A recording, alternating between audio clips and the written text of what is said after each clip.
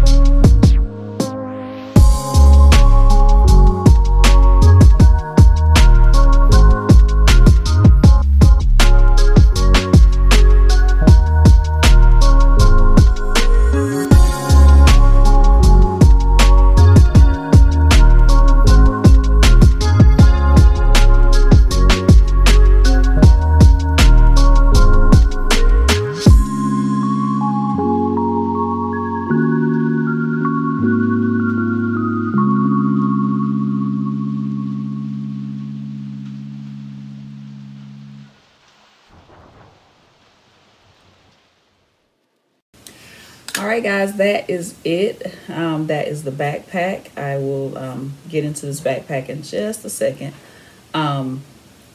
So I didn't, of course, record every single step of me recording or making this backpack because the lining is red. So I sewed the lining on my brother machine, and then I sewed everything else on my industrial machine. And I don't want to move the camera back and forth. It was a lot. It's a lot. And like I said, I have to concentrate when I make this bag. Although I remembered a lot of it, I just needed to look at the pattern for measurements and different things like that for the zipper pockets and different things like that.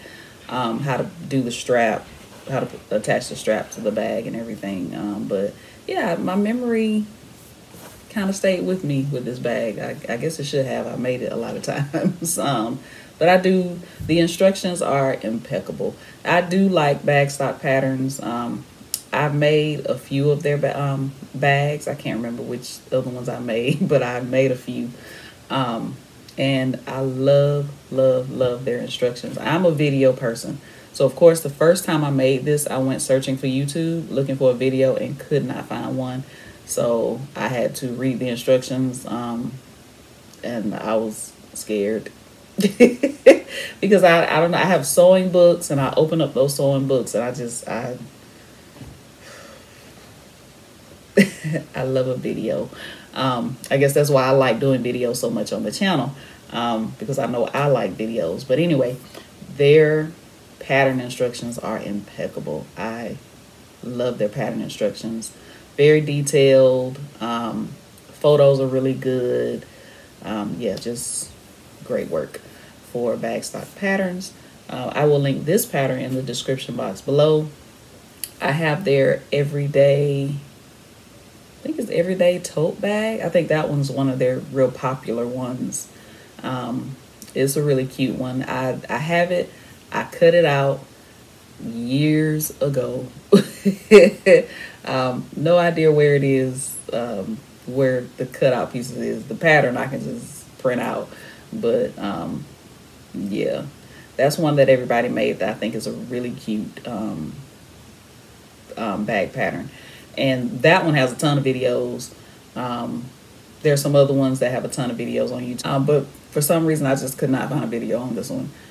So that's what prompted me to reach out to the bag designer and make sure it was okay for me to do this pattern and record it. But I also, like I said, I didn't do a a full step-by-step of making it. I just showed you some parts of it, making the bag. But here it is. Atlanta Braves. I think what drew me to this pattern was because it was so unique in the way that it was made. Right. Now, I do prefer myself a zipper in any bag that I make, and I'm thinking about making my own pattern and, making sure it has a zipper and all that good stuff on it, and probably not a flap. I'm a person, I'm weird. For some reason, having to do this in my bags bothers me. That's probably why I don't make messenger bags for myself, because like the whole flipping back and forth, that will bother me. But I do love this bag. I think the pattern also has an option of you can put like some strips here. Depending on the fabric you use, you can put like some faux leather or leather or cork strips on the flap to kind of break up the design. But of course I didn't want to do that. I wanted to make sure that, the Braves and the A, you would be able to see that. It has a magnetic snap closure. The inside, it has a slip pocket. It also has a zipper pocket here on the inside. And it also has a zipper pocket on the back of the backpack.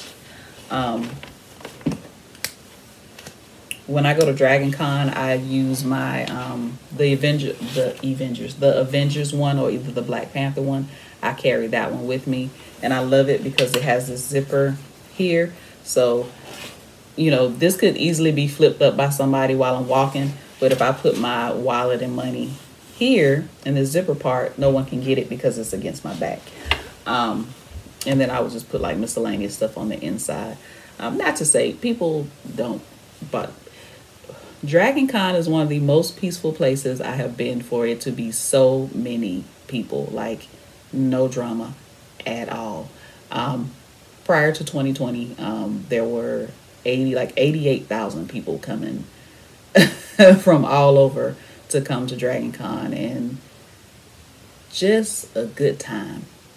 Anyway, it has a bottom panel here. I don't make a lot of these, but I do want to start doing bottom panels in my bags that I'm making. During the time in December when I'm off, I'm going to definitely practice more on bag making. So you'll see more bag videos here on the channel. And just practice, you know, more in-depth techniques. This is not difficult to do. You know, as long as you sew it right, you do the measurements right, it fits right in.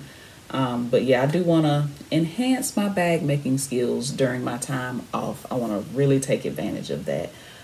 So you'll see more bag making on the channel come December. Still haven't decided whether I'm doing Vlogmas or 12 Days of Christmas.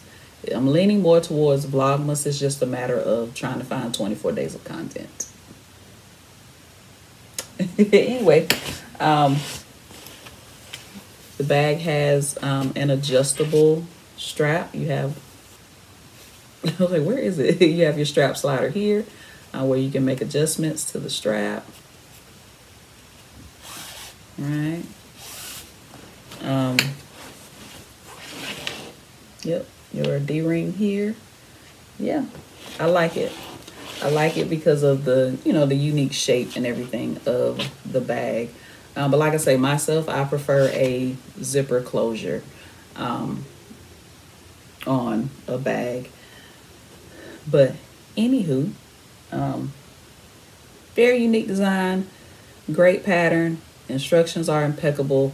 And I can say that because I have read the instructions from start to finish because I had to to make this bag. And I hope you enjoyed watching the parts of the bag that I made in the video. If you have any questions, please drop them in the comments and I will answer them to the best of my ability. So, question of the day. Have you ever been professionally photographed? Yes, I have. I think we all have at one point in our lives, school pictures. It's so funny. I remember in high school when someone used to come and take pictures, and me and my friends used to get together and we'd take pictures. Of course, I can't find any of those pictures now. I wish I had one because when I had hair, and I don't know if you all remember this. I might be dating myself, but there was a hairstyle where you got finger waves in the front, finger waves in the back, and it was going up like this, kind of curling. A whole mess, okay? But anyway, and then you have, when I was younger, someone would come. We have a grocery store called IGA in my hometown. Someone used to come a couple times a year, take photographs. I have one of me and my nephew. Yeah. I'm 8 years older than my nephew, so of course when he was little tot, I was 8, 9 years old, and we taking pictures together. Other times, there's a place in the mall. I don't know if it's still in the mall here, where they do your photos in an hour, and those are some of the best pictures that I have ever taken. I might one day do a video if I can find some of the photos that I'm talking about. I might do a video and just show y'all, do like a memory lane type video of me and pictures. But yeah, they do your photos in an hour. You go in, you take the photos, You give them about 30 minutes. You come back to see the proofs. You tell them which ones you want to print it, and then come back in another 30 minutes, and the prints are done. Beautiful photographs. Beautiful. But again, I don't know if that's still in the mall here. I don't even know the name of it. Then you had what was it, glamour shots? I've never done a glamour shot. There was some other places I can't think of, and of course this back, that girl did a photo shoot. I did one in that dress. Those I do actually have pictures of. I did the green dress, of course. I did some in a blue jumpsuit, and I'm kind of upset because the blue jumpsuit one, I did them. We went inside to take the ones of the blue jumpsuit, and for some reason I had lip gloss, kind of like just like a ton of glob of gloss. I don't know what happened. My friend who was helping me, she didn't catch it, so I don't care too much for the blue jumpsuit pictures. I'll find them and pop them up on the screen for you. And then I also had on a blue dress. I kind of like those, but she did a green screen on those and put me like in a beach type setting thing. Hindsight is always 20/20. I would have rather been outside like I did with the green dress with all of the other outfits. And then the last part of the session was nude. Can't show those. Those will not see the light of day. Although they are beautiful, if I say so, I must say so myself. They are amazing shots, and she did it in a way where you really can't see anything. It's kind of dark in the background. Like she was very professional. I actually have a print that size. I was trying to get my dad to put it up on the wall. He won't put it up on the wall. But you can't see it. I'm posed in a way where you can't. The one that I printed, I'm posed in a way that you can't see anything. So I'll save that for my husband. Have him put it up in his man cave, wherever he is. Anyway, but yeah, so did the 3 looks and then did the nude part of it. Again, very professional. Love the shots. And I want to do another one at some point, but I want to do it in me-made outfits. Oh, Atlanta Sewing Style, the group that I'm in here in Atlanta. We've done professional photo shoots. Yeah. So we take photos in the clothes that we made. I should be able to find those, maybe, and pop them up on the screen. But yeah, that's another professional photo shoot that I have done. But anyway, let me know in the comments, have you ever been photographed professionally? And let me know, if you like that kind of thing. Do you think they charge too much? Do you rather, grab your tripod or whatever it is you use to take your pictures, or have someone else take your pictures? I always feel, I love my nieces and nephews with everything in me. They are horrible photo takers. But I was, blogging heavily, and I used to try to get them to take my photos. They're like, I'm like, really? Could you tell me that my shirt is wrinkled? Could you tell me that I'm looking crazy? Like, nothing. They like, nope, you called me over here to take photos, and that's what I'm doing. My mom says my dad and my brother are the same way. So she wants to take photos and her stuff that she makes at home, and they're horrible picture takers. And my mom has this huge yard, front and back, beautiful, just greenery and scenery and everything. Could take some beautiful photos there.